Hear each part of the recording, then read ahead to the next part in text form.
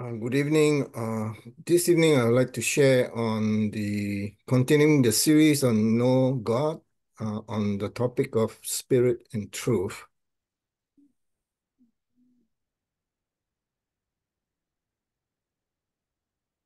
This is the words of True Mother. I'm reading from the Mother of Peace First Edition, page 31. To awaken people who have eyes but cannot see, as my husband's wife, I offered devotions in remembrance of True Father every day for 3 years on behalf of all people. With this debt of commitment, I promise my husband and all the members of our worldwide movement, I'll bring us back to the spirit of the early days of our church, and I'll create a revival through spirit and truth. And October 22nd, 2013, get revived with God's spirit and truth and become victorious. These are words from True Mother. So, what is spirit and truth? Interestingly, True Father has also spoken on this. One should not speak about such things in a one-sided way, but reinforce it by truth. You have to give both spirit and truth. Each person knows his or her own personal character and nature. So each of us must make the effort to develop both aspects as a complementary pair. You must research the truth of the divine and experience the spirit of the divine. You must devote yourself to prayer and study. So here, it's important to understand that True Parents is referring to the spirit of the divine. Experience the spirit of the divine. That means God's spirit, and should be distinguished from Holy Spirit. If you attend the 7-day workshop, you will understand more why the Holy Spirit and the Spirit of the Divine is different.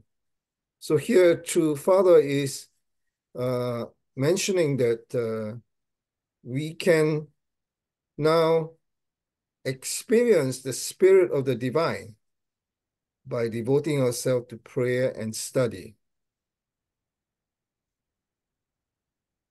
Now, this is a very important proclamation, and the word full eminence is used.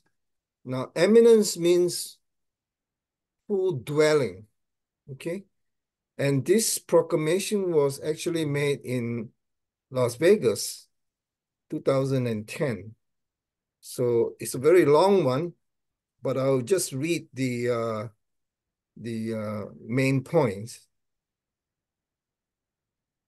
True Parents declare that it is the completion, conclusion, and closure of the Old Testament, New Testament, and completed Testament age, and proclaim the era of God's full transcendence, full eminence, full authority, and omnipotence. Sorry, I spelled the word eminence wrongly at the top. So full eminence is the word that I like to focus on, means that God can dwell in the hearts of men. First, in the hearts of True Father and True Mother as true parents of heaven, earth, and humankind. Okay, and I'll continue. So I declare the completion, conclusion, and closure of entire providence and final victory. God and True Parents are completely one. God is complete, perfected, and fulfilled. So this is the declaration that was later made in 2011. The first declaration was made at Las Vegas on 2010, and 2011, this declaration or proclamation was made in Cheongjeonggung Palace, okay? So bear in mind, so the full eminence means God can dwell in True Parents' heart.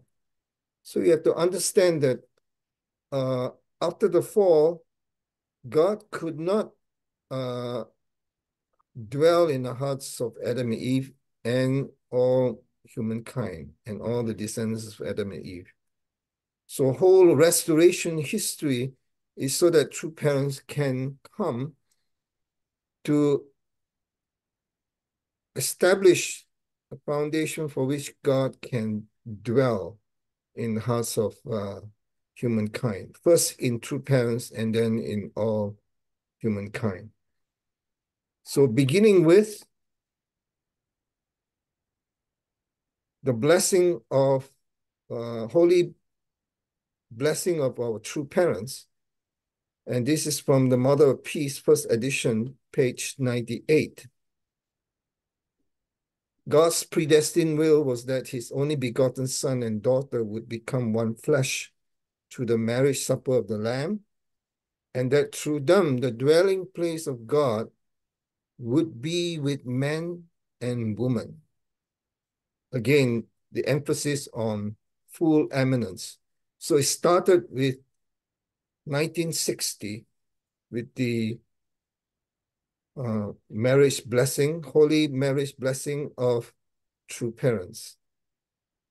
So you have to understand that, you know, this is one of the most important accomplishment of true parents is to establish all necessary conditions and so that God can dwell in the hearts of true parents and then humankind.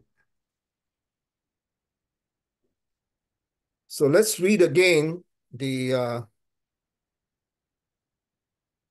words of our true parents given at the Peace Summit, May 3rd, 2023, opening ceremony and special plenary. This is that through the dedication of Chong Wang-gung and the Chong-yi Sanctum, Heavenly Parent can recite directly with us. So this is the dedication, okay? Dedication of Chong Wang-gung and the Chong-yi Sanctum. Yet a miraculous event has occurred on the Korean Peninsula through the true parents as they are dedicating a temple from which the Heavenly Parent can directly govern the earthly world. So this is to establish the sovereignty of God. So sovereignty is also mentioned here. We all need, and the third, we all need to celebrate that we are living in this miraculous time, attending our Heavenly Parent. So this is an amazing declaration, dedication, declaration, proclamation, and the establishment of Chung Shim-Wan in Las Vegas by True Mother, April 30th, 2022. And now, after more than 1.5 years, 2 years, we have 60, probably 60 or more Chung Shim-Wan established throughout the country.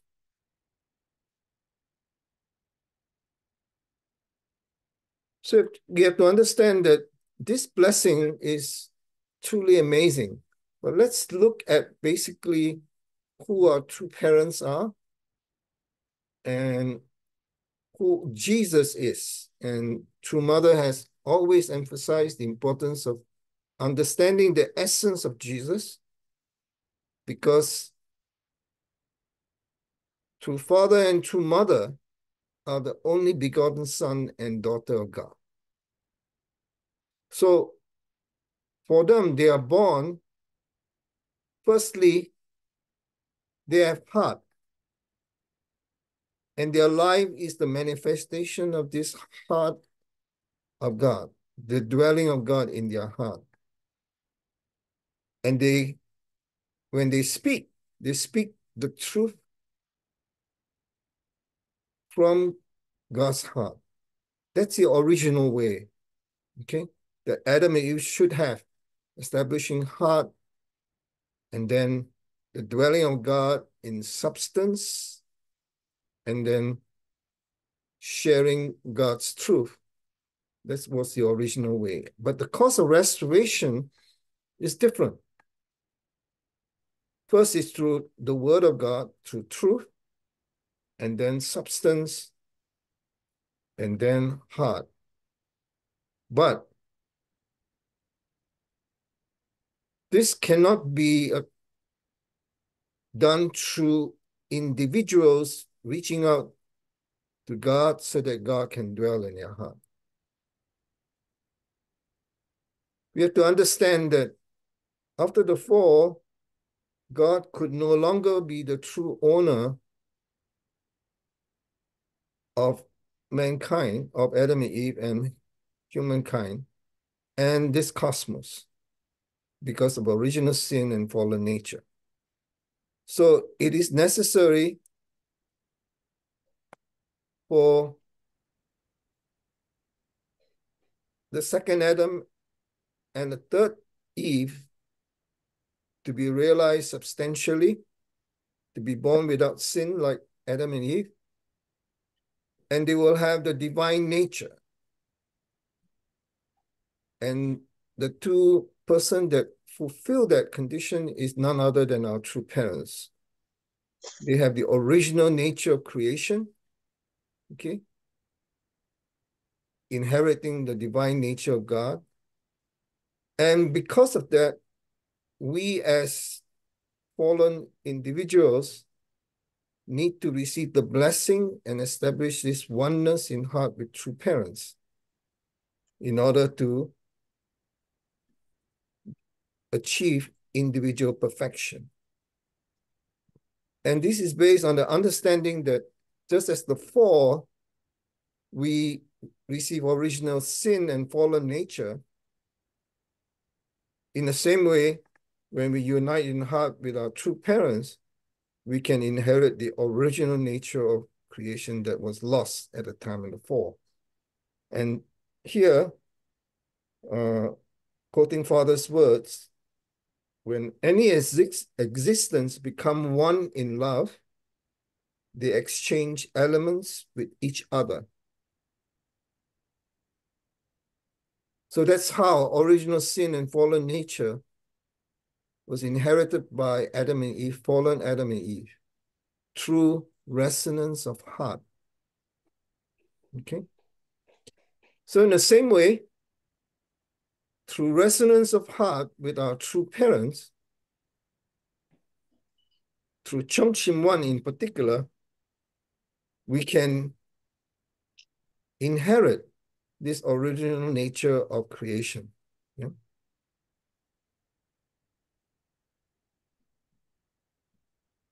So these are some of the words from true parents. We evangelize everyone with the word, and we lead people to the world of heart. So from truth, it leads to the heart. We need the word, and then we need a substance that God can recognize. So the substance is, our guests need to make some kind of commitment. Adam and Eve commit sin at the risk of their life.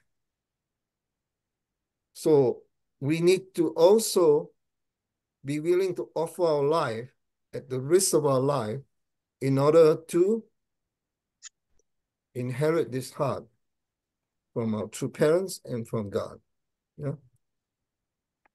After that, it is necessary to become perfected, centering on heart.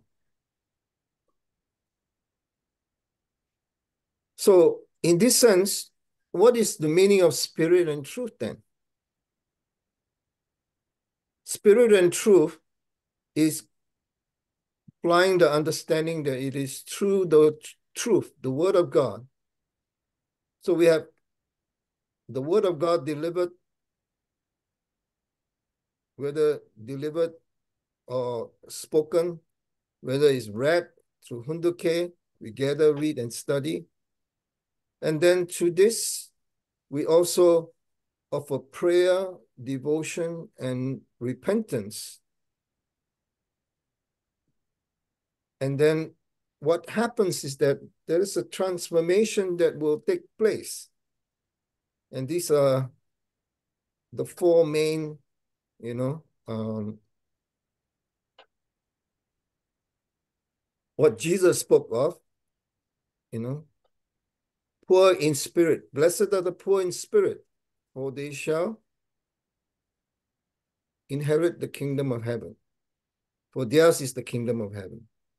Blessed are those who mourn, for they shall be comforted. That means mourning means what? Sensitive to the pain of others. Blessed are pure in heart, for they shall see God.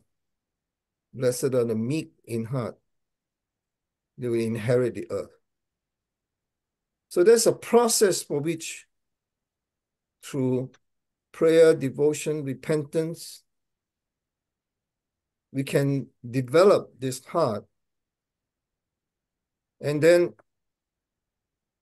the heart of true parents, we can, as a filial sons and daughters, we can feel it, we can know it in our heart. We know very well that our true parents worry for mankind, for humanity, cannot sleep well at night. Can we feel how precious their heart is? How tired they are? This is through attendance, and through this filial heart, we can feel, we can know that true parents' heart. And through this, we develop this longing heart for true parents. This whole process is developing that spirit based on the truth we receive, divine principle, and the words of our true parents. That is how we develop this spirit so that we can inherit this heart of our true parents and have this oneness in heart with true parents.